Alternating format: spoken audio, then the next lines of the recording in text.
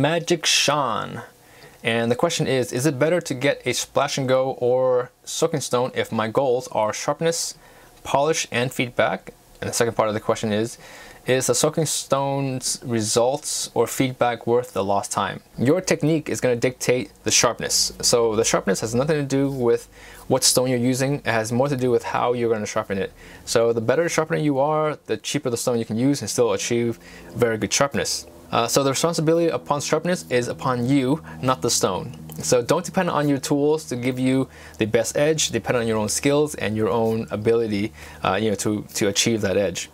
The second part of the question is polish and feedback. So polish and feedback. So certain stones, such as the Naniwa Superstones, offer very high polish and very poor feedback. Stones like the Chauceras offer decent polish, but very good feedback.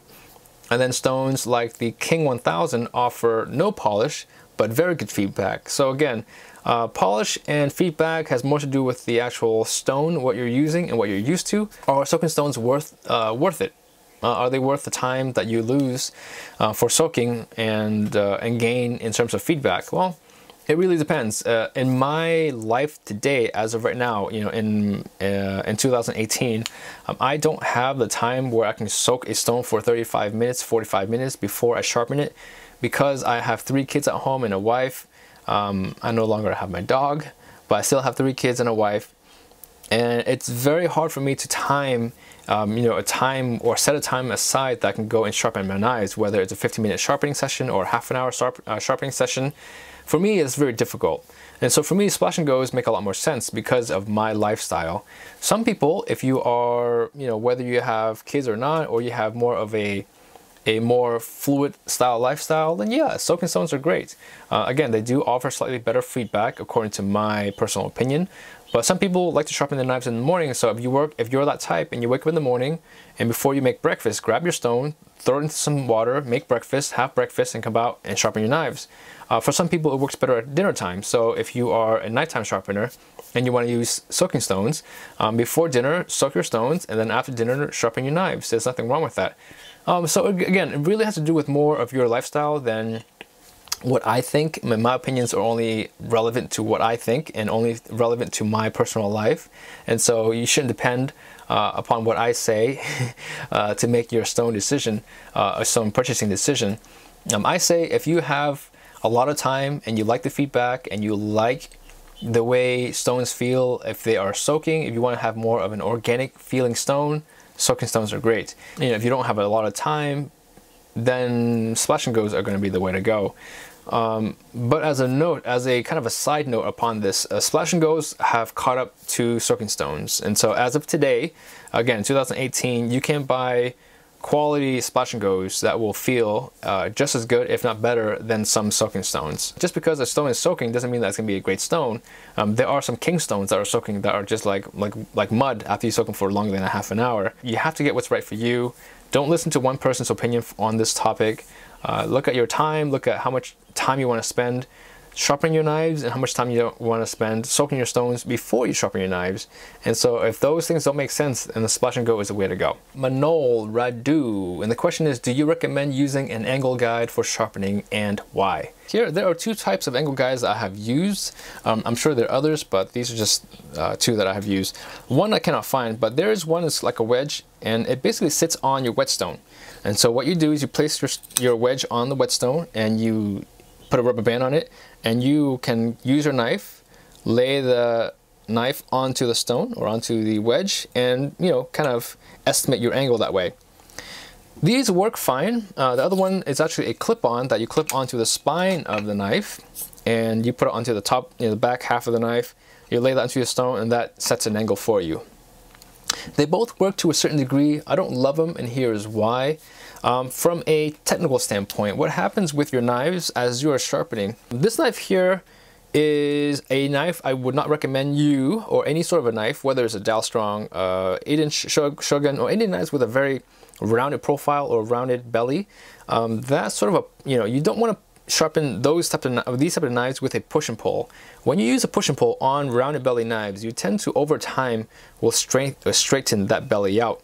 And so with this sort of a knife, sharpen with more of a nice stroke, you know, a nice single stroke, nice even stroke, and a single stroke, or you can go double stroke where it's back and forth. That sort of a style is not going to work well with any sort of sharpening angle, especially ones that you clip on the spine, because your angles actually slightly change depending on where on the knife that you're sharpening.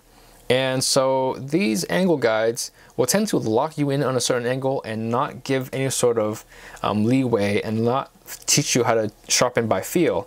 So I don't really recommend it for that. And also the other problem with even this sort of a wedge, even though it's not you don't clip it to your knife, when you are sharpening your knife from the heel and the tip, most people don't realize this, but you actually sharpen your tip at a slightly different angle. And so what happens as you're sharpening the heel of the knife and the tip, your angle actually changes. Sometimes it actually helps you to sharpen the knife even better as you raise your angle by a degree or so when sharpening the tip, and you turn the knife slightly more perpendicular to the stone or more vertical to the stone.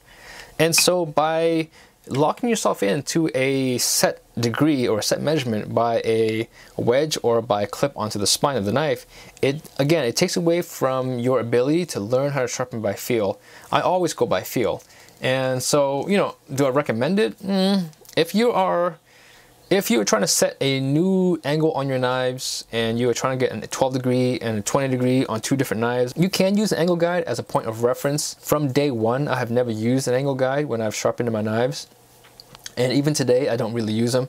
I might use them once in a while to demonstrate certain angles and to actually lock down certain angles. But in terms of actually learning how to sharpen your knives and learning how to develop a good sharpening technique and good sharpening habits, I don't recommend using angle guides. The other big problem that I see with angle guides is that they leave massive scratches on the spine of your knife. A model steel knife, that's fine.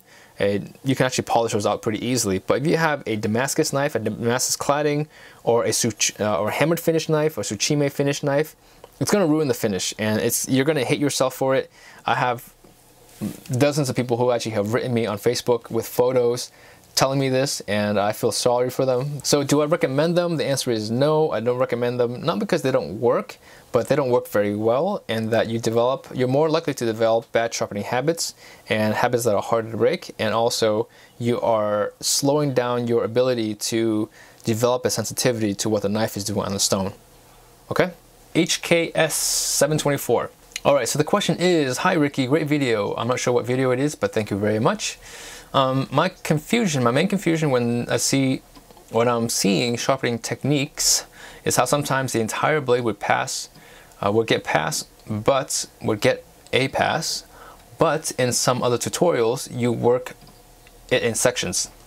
From my sharpening experience, it's definitely more efficient to work in sections, but my fear is that it would produce a wildly uneven burr, especially at the transitions.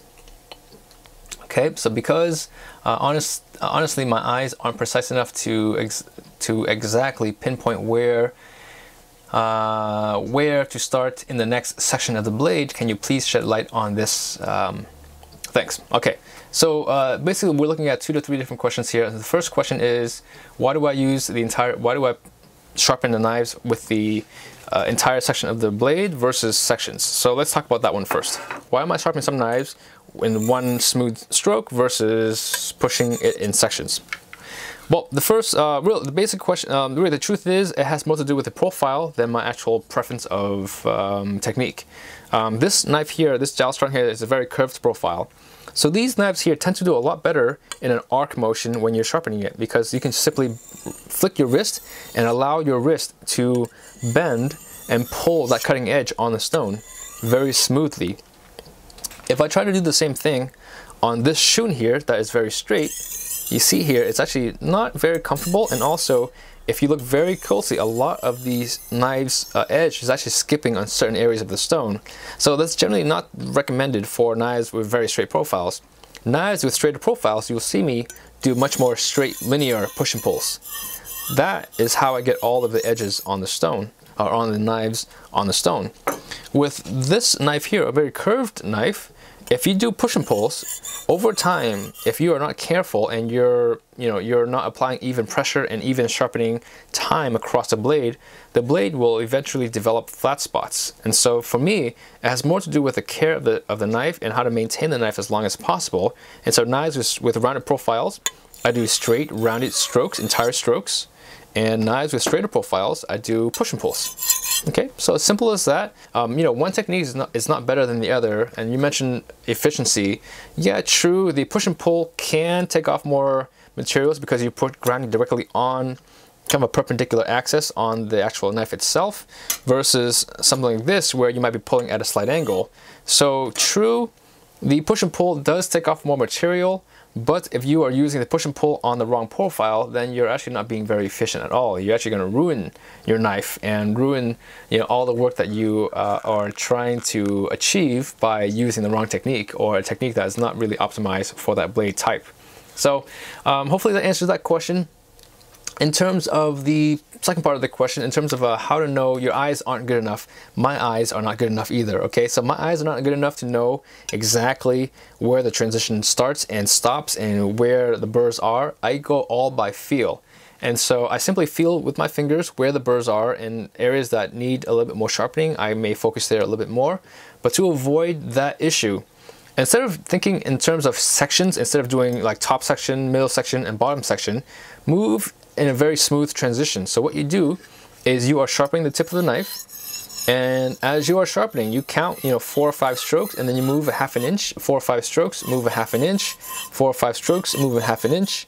And so by doing it that way, you aren't necessarily creating any sort of hard transitions, but much more of a gradient, a gradual transition between the tip and the heel. So that's the best tip I can give you in terms of how to minimize uneven burr development, is by, you can either count your strokes, again, count 5 strokes and then move it half an inch, 5 strokes. By doing it that way, more than likely that's good enough for most people. If you want to be even more careful like myself, you might want to go 1 stroke, 2 strokes, and you keep moving it every 2 strokes down the plane of the stone. But for me, I typically do 2 to 3 strokes per section, and I move it about a half an inch at a time. So it looks more like this. Okay, that's how I sharpen my knives. I choose the profile, or I choose the technique that I use based on the knife's profile. That makes it easiest for me to decide. That way I don't have to debate, what I'm going to use. The knife's profile dictates the sharpening technique, and then based on that, then I will decide what stone to use, and all that good stuff. So hopefully that answers your question, HKS. So I'm gonna give you guys a couple of confessions. I have always wanted to be a food reviewer. Growing up, I've always seen those stickers or those Zagat reviews, and I said, man, it'd be so cool one day to be a food reviewer and get free meals at restaurants. But I'm not expecting anything for free. I'm thinking of 2 things. So I want to hear your idea on 2 things. First, I do want to do a food vlog on Burrfection, but it's not going to be any food vlog. I'm not going to go to any random food location or random restaurant and just eat and just talk about the food. Wherever you are, whether you're in Los Angeles, Nebraska, Chile, Switzerland, wherever, let me know where you work, and I want to do like a food vlog where I travel around the country, around the world. I think that would be a really fun thing. And then while I'm actually out there, I'll do some vlogs of like the city of me traveling as well. But if you guys like that idea, let me know in the comments. I definitely want to hear from you. But if you guys want to have more custom knife makers featured on Burrfection, give the video a thumbs up. Let me know in the comments that you guys want to meet more people like that. I want to meet more people like that, and I would love to have you guys come on board and go on these journeys with me where I can meet custom knife makers in their studio, see how they work, look at really unique looking knives. I think that would be really great. So let me know what you guys think of those 2 ideas, and let's add some flavor to Burrfection. We gotta have some food in here too. If I meet you in your restaurant, if you're a chef, I don't care if you're a chef or a line cook, give me a lesson on knife control, knife tips, and I want to see what you guys use. I don't know. I think this can really go to many different places, and it can be really different, and I can really I can really learn a lot because I'm really an amateur when it comes to knives, and I'm an amateur when it comes to food and food culture, and I just want to learn more. You know, I've got some supporters on Patreon which will help pay for these things, so I can't do them very often. But I do have people who are supporting me on Patreon that will help make this happen.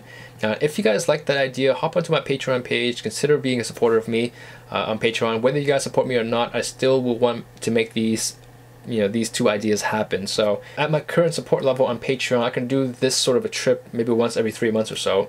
But if my support grows, I can probably do once a month or once every other month, whatever it may be. But if you guys like the idea of one and you guys want to support me on this endeavor, please consider going to Patreon and looking at you know, supporting me there. If not, you guys will still see the content that I'll be putting out. You just won't see them very frequently, but you guys will still see the same content. And yeah, so that will be it for this video. Thank you guys for being here, and I'll catch you in the next video.